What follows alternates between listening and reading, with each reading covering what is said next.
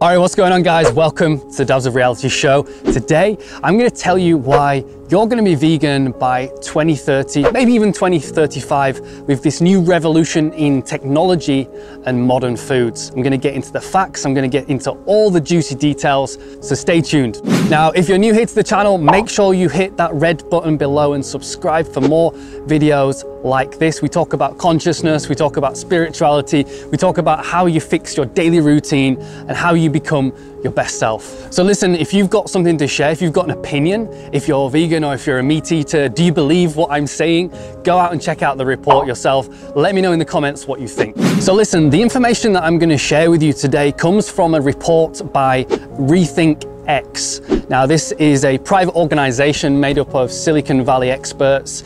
It is based on research and opinion in line with the exponential technology curves that are happening today. So this report is specifically about animal agriculture and the limits that we've now reached in today's modern world. Now, the animal agriculture industry is going to get disrupted with technology. This happens across the board. Now, the current system has reached maximum capacity of efficiency, of scale, and of production.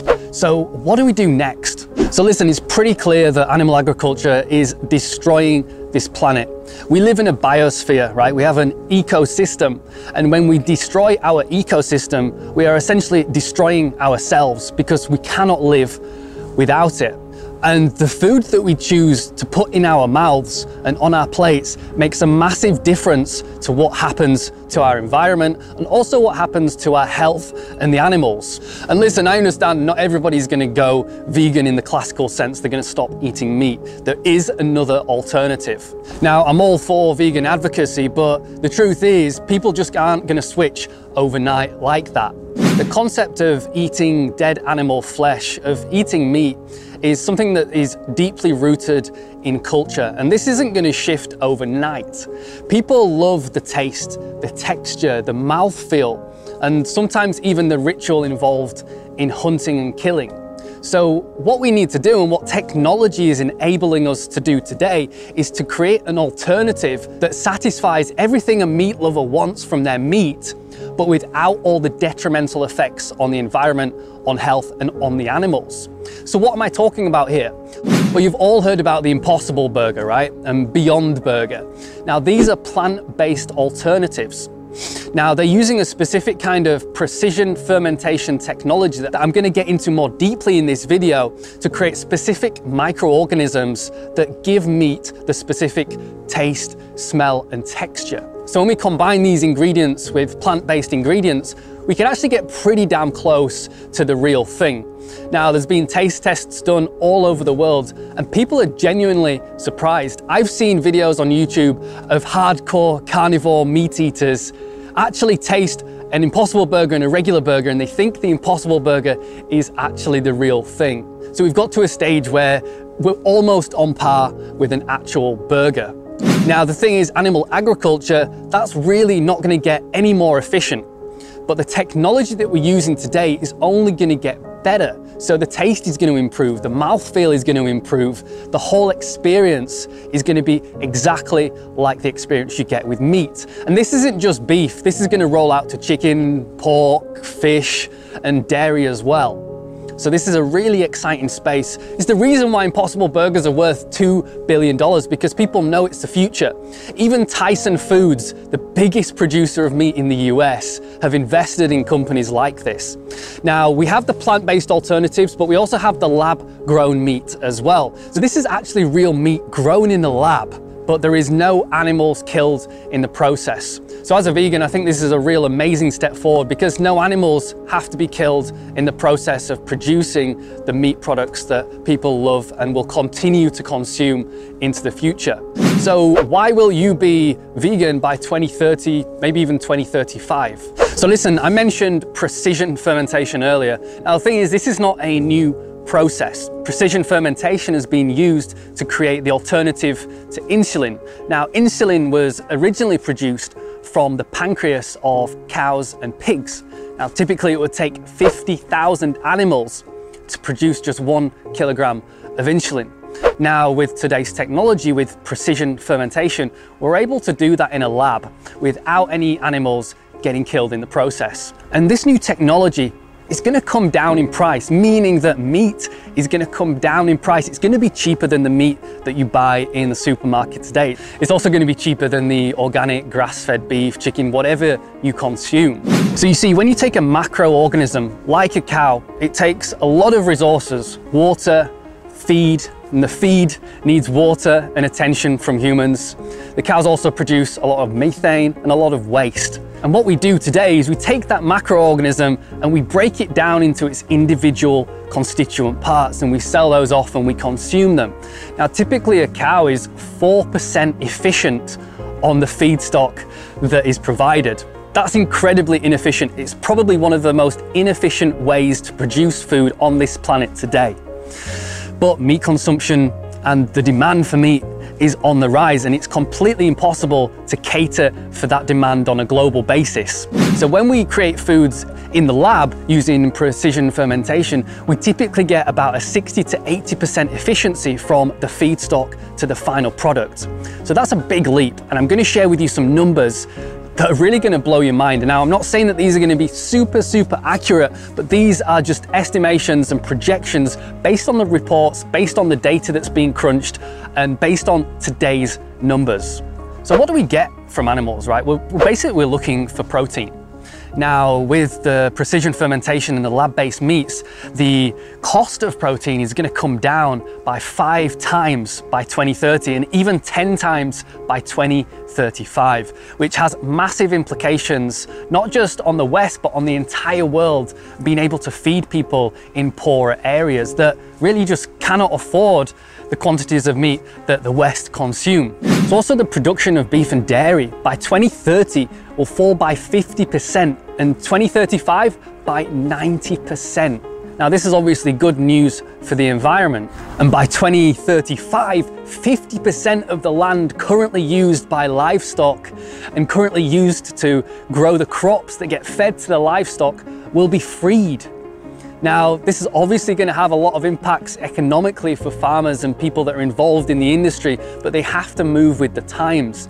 Now, imagine if we were to reforest the land that became available just specifically in the US. What would happen?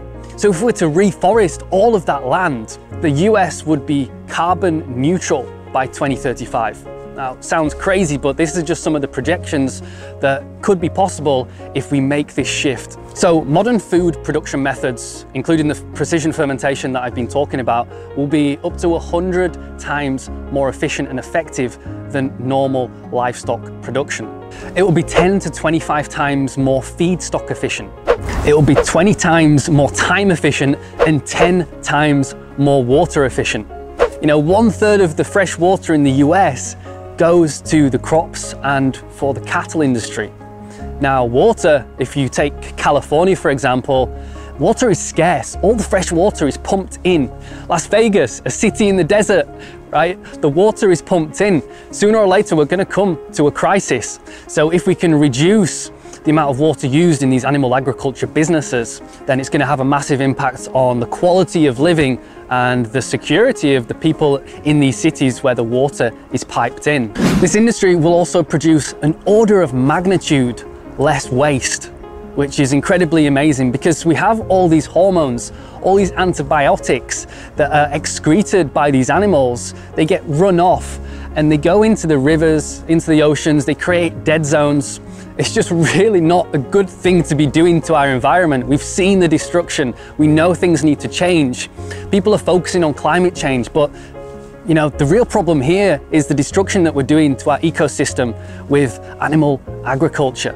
So I just spoke about climate change. Well, the animal agriculture is one of the biggest polluters in the world. Now, if we implement these changes that I'm sharing with you today, then the industry could reduce its emissions by 45% by 2030. And think about it, this is going to slow down and stop deforestation, which is a massive issue right now in the Amazon. We've lost so much of that precious resource. And finally, we should be able to take back control of our planet. You've heard about the 6 extinction event. We've killed off more species and destroyed more ecological habitats than we could have ever imagined. And this has caused massive destruction and poses a real threat to humanity on this planet. So listen, this is just a small amount of the information that is contained in this report. Now, I do encourage you to go out and do your own research, because this is something that could revolutionize the planet. And I think because of the way economics are going, this is something that is going to happen.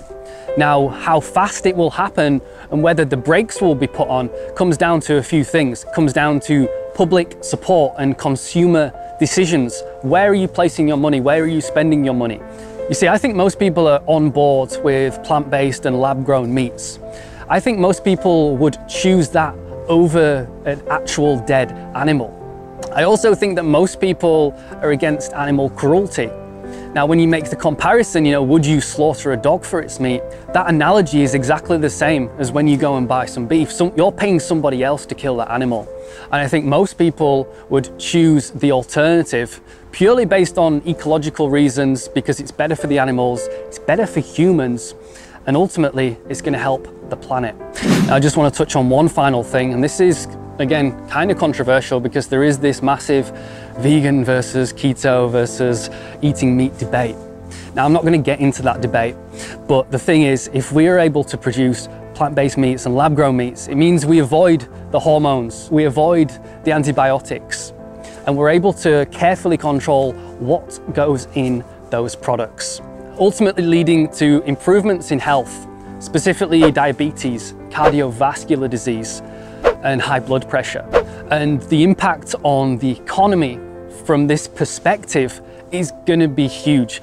Governments all over the world are going to save collectively trillions of dollars in healthcare costs, purely because the quality of the food that people are putting in their bodies is much, much higher. And we can control the ingredients that we're putting into our bodies. So that just about wraps up this video. I hope you found this information interesting. I hope you're curious to find out more. Go check out the report. I'm going to leave that link in the description below. And let me know your thoughts. This is probably a controversial topic, I don't know, but let me know what you think below in the comments. And if you feel like sharing this with a friend, go ahead and listen. Thanks for joining me today, and I'll catch you on the flip side. Peace. Thank you so much for watching this video today. I know your time is extremely valuable, so if you've enjoyed today's content, please consider subscribing and clicking that notification bell so you get a notification next time I release another one of these videos. You can also leave me a comment below and let me know what part of this video resonated the most with you, or simply click that like button to let me know you enjoyed this content. And if you want to get your hands on a free 12-minute guided meditation that I recorded to help you manifest your dreams and create whatever you want in your life, go ahead and click the link in the description for your free download. And if you want to check out all the latest blog posts on my blog, dabsofreality.com, the link is down there below as well, along with my Instagram and my Facebook page if you want to consider following me on those platforms. Until next time, catch you on the flip side.